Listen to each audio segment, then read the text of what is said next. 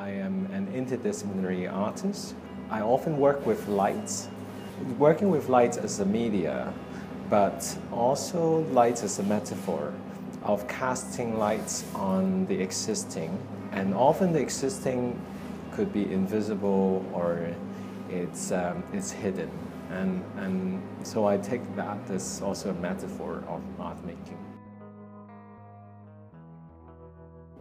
So urban acupuncture is a concept that Jamie Liner, a Brazilian politician, he often spoke about.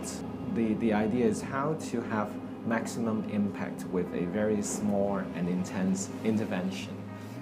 For me, one of the most important thinking is that how the art itself is not really affecting the body or the system directly.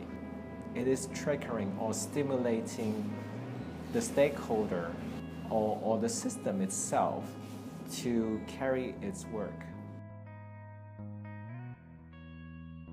25 minutes older, we're very privileged to have Mr. Lau Yicheng's text in the work. It's kind of about parallel encounters between different worlds, between different people in a city. Audience are invited to board a moving tram, and on the second level of the tram, the upper deck, it's transformed into a black box, a camera obscura. Essentially, it's just a pinhole on the window. Live images from the streets, it's projected into the interior of the tram. Last time the approach, it's more a kind of stream of consciousness and more about the juxtapositions of the text and the live view that you see on the street. This time the approach will be a bit different.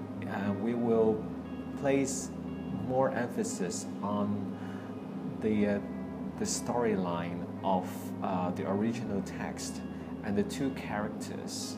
Another key aspect to it is that this time we will be having two pinholes.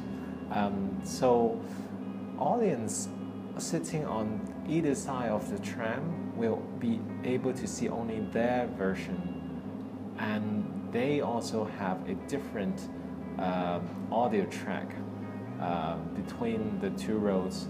We are using that as a way to also tie in with a very key aspects of the original literature.